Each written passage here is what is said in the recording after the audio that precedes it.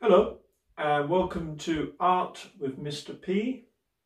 This week we're painting and there are good connections here with science in the curriculum because scientists are also interested in how we use colour, how colours mix and how light behaves. I'm going to ask you to paint a head and shoulders painting. I'm going to ask you to try and make it monochromatic, which means only using one colour. So we're going to be very interested in tints and tones of that colour. Now, I'm going to work from a photograph. You can work from a photograph, or you could get someone sat in front of you, or you could fix up a mirror and paint yourself. Anyway, enough from me, let's do it.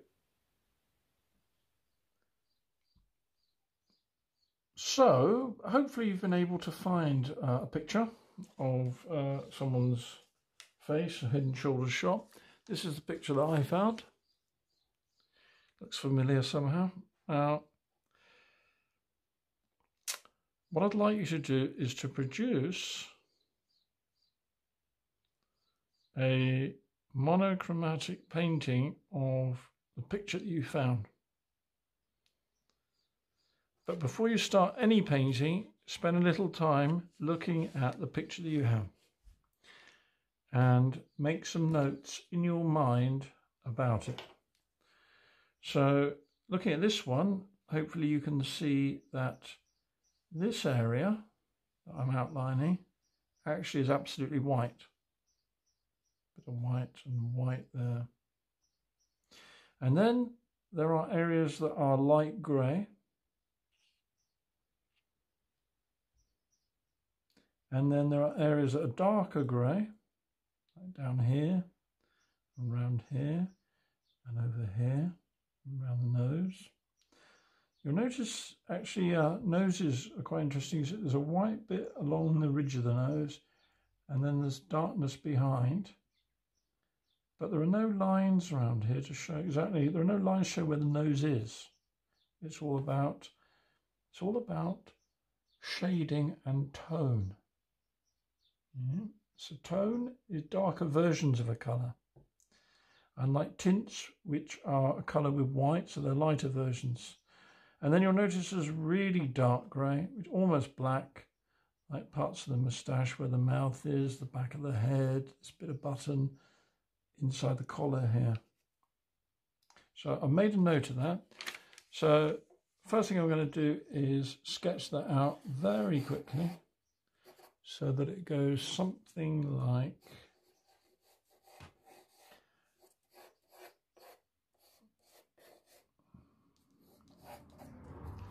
that. Now, primary sevens with me will know that the heads have things in specific places. So the eyes are halfway down the head, for example. That the ears generally line up with the eyes. But it depends to a certain extent on the angle that you're looking at the person.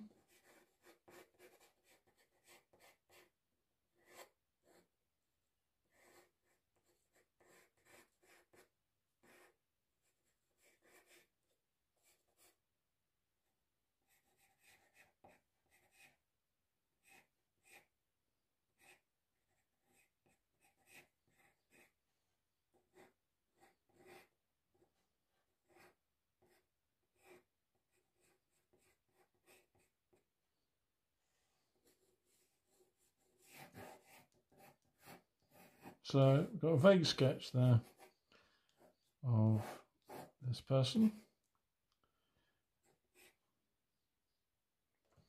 Okay, so there we go, vaguely. And what we're going to do now, no more drawing, we're going to go straight into painting. Make a note of where the white is. And I've got a range, so essentially I'm going to use greys here. Now, it may be from time to time, as I'm trying to use up this paint I got on this palette, it may be that some colour creeps in. Yeah. Now, here's my lightest grey. So I'm thinking about where the light greys are. So if I move this over a little bit, so you can see.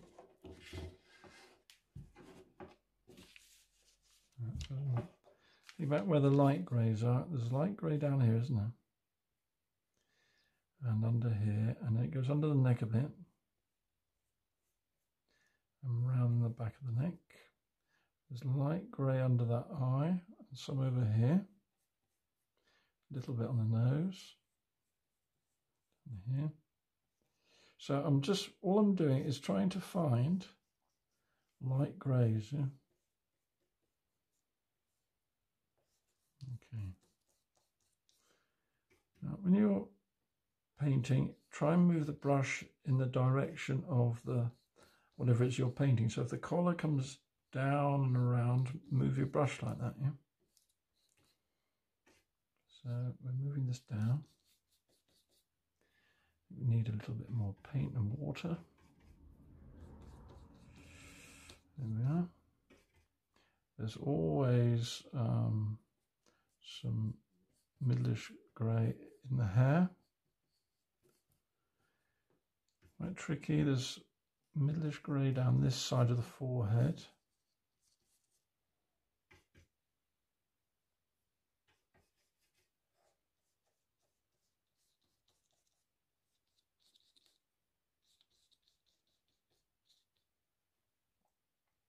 Okay, I'm going to go for slightly darker grey now.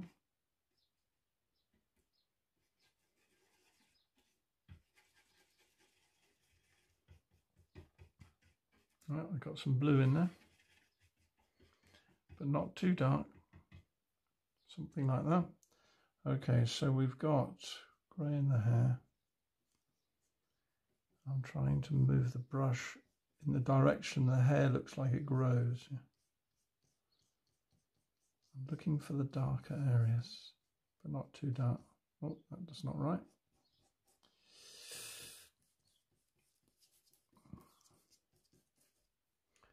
You can leave the hair fairly rough because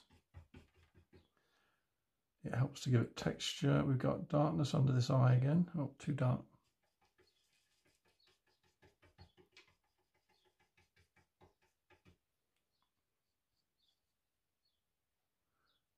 We've got some grey down here. It's tricky than it looks, isn't it? The shadow comes around here under the chin. We've got more shadow over here.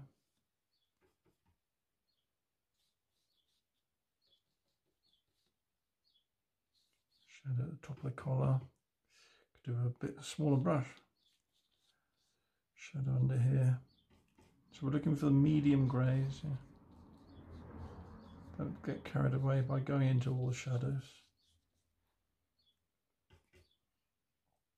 Okay, and then under the neck, there's this darker shadow. Comes up here a bit.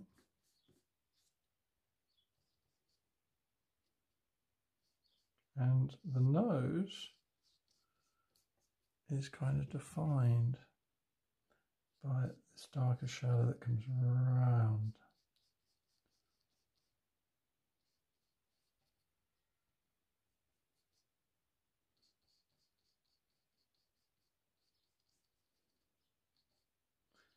Okay. Oh, I've missed out the ear quite a bit now.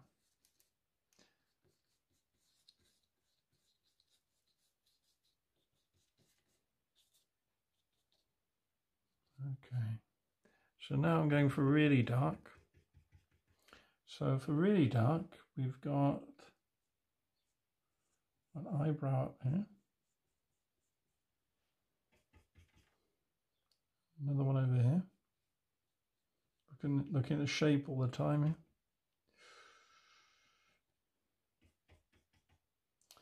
We've got the definition now, trying to get this brush thin, so I'm pressing it down into the paint, so I try and get a thin line here. A bit like that.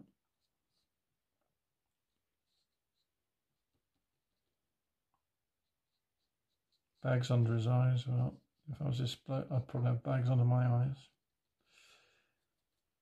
And I'm going to try and put the pupils in and the irises, I mean. So the colour bits of the eyes. And we've got darkness down here.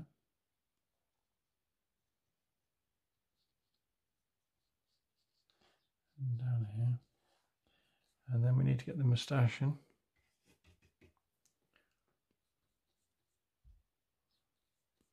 Something like that. So can you see I'm dragging the brush in the direction I think the moustache hair grows? We've got a dark shadow under here.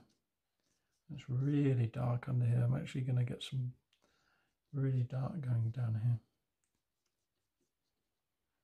And in the eyes. And around the back of the head.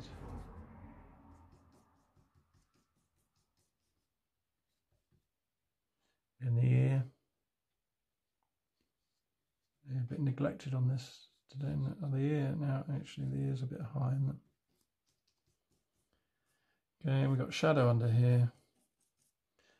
And the top of the head too. Which goes off the top. Okay, we've got shadow down, definitely down here, dark. And we've got shadow where the collar is.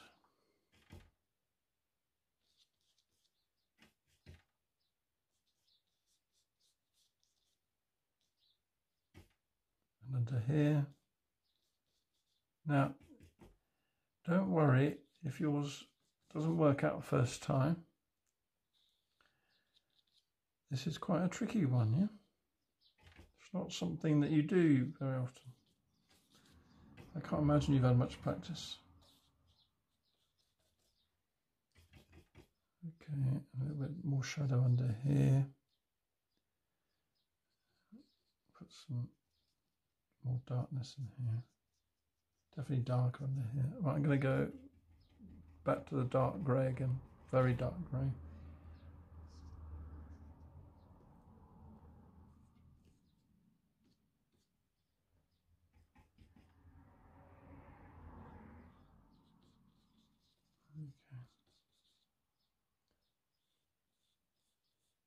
Sometimes when your brush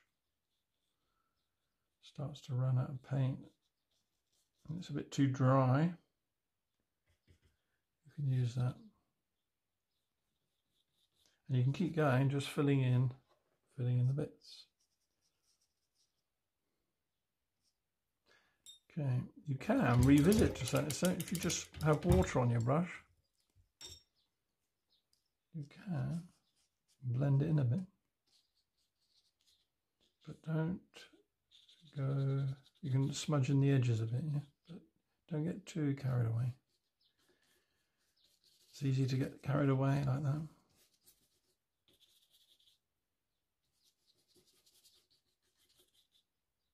Okay, there's more shadow in there, I think. So we've been looking at tone.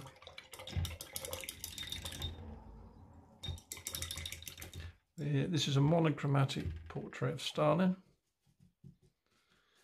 So it's not spot on. I think the brush I used was a little bit on the large side and it was quite quick. But you get the idea. So just to recap, I started with a pencil. I then filled in the lightest shadows, slightly darker shadows, and then the darkest shadows. So start light, work from light to dark. Well done.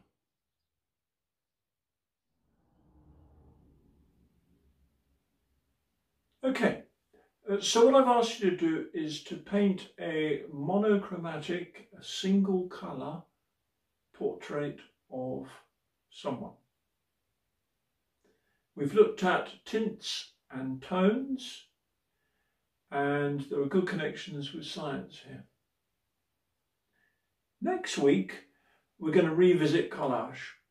So before then, you might want to get a collection together of bits of old magazines and newspapers and wrapping paper and interesting patterns that you find on other bits of materials that you can cut up and stick down.